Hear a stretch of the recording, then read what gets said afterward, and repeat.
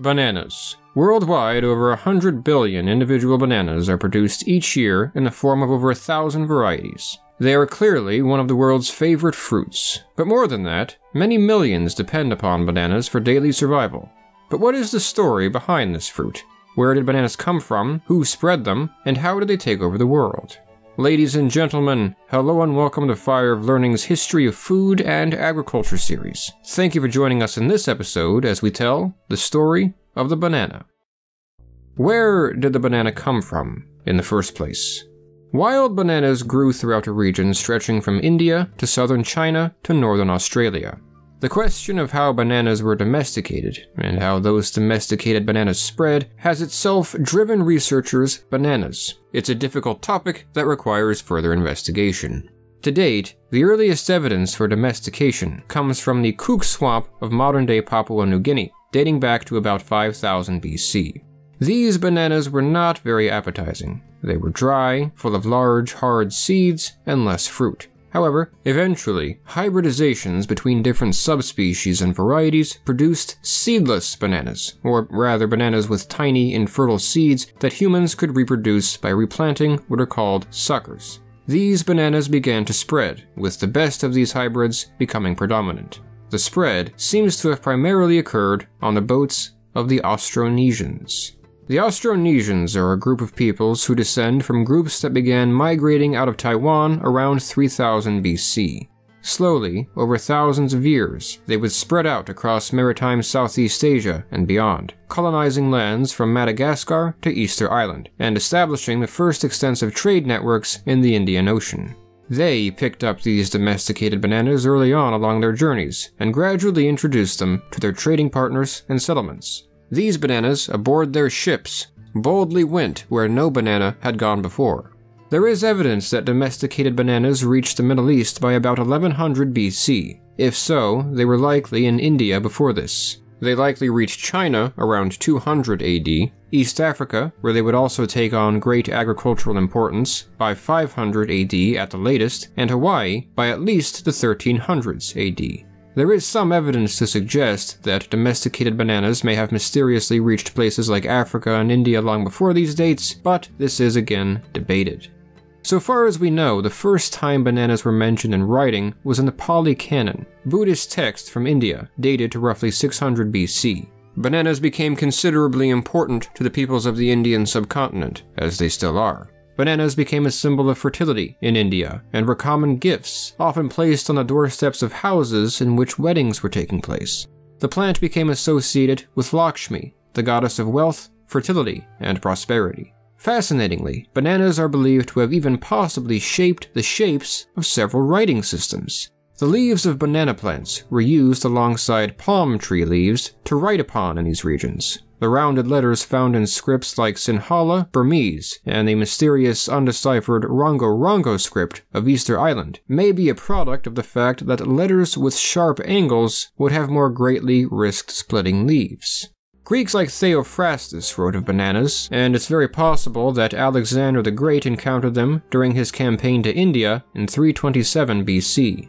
The Romans knew of bananas as well. It is said that Antonius Musa, the physician of the Emperor Augustus, included bananas as a dietary remedy for illness. However, bananas were still probably somewhat uncommon, exotic fruits to the Greeks and Romans. In fact, it isn't completely certain that the fruit Roman scholars like Pliny the Elder were talking about were bananas.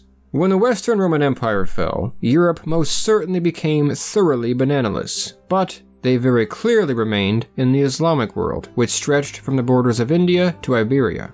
Numerous different works from the 7th century onwards discuss the cultivation and consumption of bananas throughout the Islamic world. Even the Quran, the Islamic holy book, briefly mentions them, stating that bananas will be among the abundance of fruit that the righteous will find in heaven. Later, Christians coming from Europe to the Holy Land from the Crusades onwards encountered bananas in some circumstances. For example, in 1458, the Italian writer and nobleman Gabriele Capitolista wrote of strange fruit he encountered being grown on plantations in the Christian kingdom of Cyprus, which were, quote, very much like small cucumbers. When it is ripe, it is yellow and very sweet of savor, end quote. Still, knowledge of bananas in Europe was limited. In fact, even though Iberia was a part of the Islamic world for centuries, several examples suggest that by the time the Spanish and Portuguese had finished the reconquista of the peninsula in the 15th century, they had forgotten about the bananas that once grew there. When Portuguese explorers encountered banana plants in West Africa during this age, they appear to have not recognized the fruit, let alone had a word for it. Rather, they adopted the West African Wolof word for the fruit, which was actually indirectly Arabic, a word meaning fingertip. This word was banan. But after a few decades, the Portuguese and Spanish became more familiar with bananas and took interest in growing them. In 1516, a Catholic missionary named Tomás de Berlanga transported and planted banana stems on the Caribbean island of Hispaniola, an event believed to have marked their first introduction to the Americas. From there, he and others would spread the banana across much of the Americas with such success that it was considered by later botanists that the plant originated in the Americas. The Portuguese began growing bananas in Brazil and West Africa as well. The Spanish called the banana platano because they were reminded of their native plane trees, which gives us the word plantain. In English, plantain refers to the tougher, starchier varieties of the fruit that are typically used in cooking, whereas banana refers to the sweeter varieties eaten raw. However, this distinction mostly only works in Western markets. More complicated classifications are required when including the full variety of bananas in existence, but ultimately, all of them, including plantains, can be referred to as bananas. Banana plants are giant babies. They are easily killed by cold, require a large amount of water and sunlight, and require a year or two to fruit. Furthermore, even the hardy varieties can expire rather quickly once picked, and so transporting them from afar was difficult and often ended in failure. As a result, it would be some time before most Europeans or northern North Americans became familiar with them, let alone ate them. There was apparently an attempt to grow them in the English colony of Roanoke, according to Virginia Scott Jenkins' book Bananas in American History, but this proved unsuccessful. Because, yeah, all the people there disappeared, but the climate would have prevented it anyway. Banana plants belong to the genus Musa. There are 83 species within the genus, but nearly all bananas that people consume come from different variations of just two species, Musa acuminata and Musa balbisiana, and hybrids of these two species called Musa paradisiaca. Banana plants can reach up to 40 feet in height.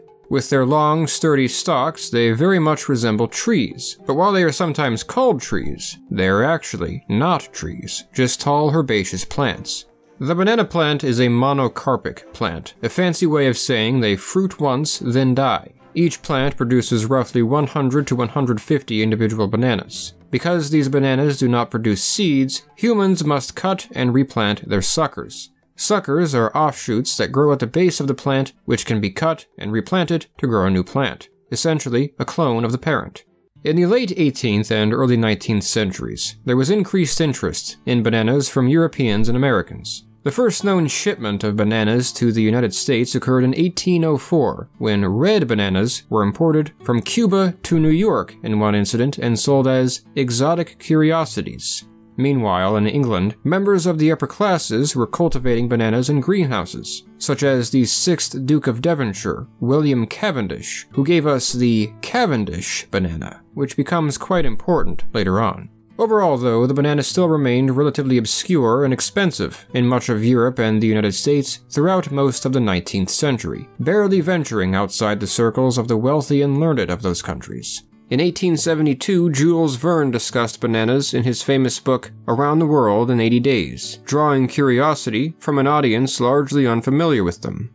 It wasn't until a certain technique to harvest unripened bananas was invented, and, more importantly, the development of refrigeration in the late 19th century, that the transportation of bananas, kept in good quality to cooler climates, became realistic. The modern banana industry was soon thereafter born. The popularity of bananas would skyrocket, and Americans began importing this cheap fruit in large numbers from across Latin America around the year 1900. The United Fruit Company, which formed from the merging of smaller companies in 1899, and is today known as Chiquita, came to dominate the banana industry. The banana industry, meanwhile, quickly became a crucial piece of the Central American economy in particular. As a result, the company, along with its two other later competitors, the Standard Fruit Company and Cuyamel Fruit Company, quickly became Central America's largest employers and, in some countries, largest landowners. The importance of the banana industry to these countries was such that these companies were able to hold a massive degree of influence over the political and economic affairs of nations like Guatemala and Honduras. They built and controlled much of these countries' transportation infrastructure, heavily influenced their politics and law, and were even involved, on multiple occasions, in overthrowing the governments of these nations to replace them with governments that were friendly to their designs and interests, which caused a great deal of strife and conflict in this region. The histories of the so-called banana republics will likely be discussed more thoroughly in future videos. Originally, the Gros Michel, or Big Mike banana, was the unchallenged main banana cultivar of the international banana trade. However, in the 1950s, large tracts of the crop started being destroyed by disease, a fungal infection called Panama disease. Because banana crops reproduce via what is essentially cloning, they lack the genetic diversity that would typically spare a portion of a population from disease outbreak. By the 1960s, Gros Michel bananas were so devastated that a change became necessary to save the entire industry. The aforementioned Cavendish bananas, which farmers noticed grew in the same soils as Gros Michel but remained unaffected by disease, quickly took their place. Today, nearly all bananas consumed in Western countries are Cavendish bananas. However, regrettably, we cannot yet rest easy. Cavendish bananas are today threatened by a new strain of Panama disease known as TR4, just as the Gros Michel once was, with a solution seeming decreasingly likely. Thus, the day may come, and it may not be very far in the future, in which the Cavendish bananas of today's world will have to be replaced by something new as well. And there we have it. The history of bananas. B-A-N-A-N-A-S.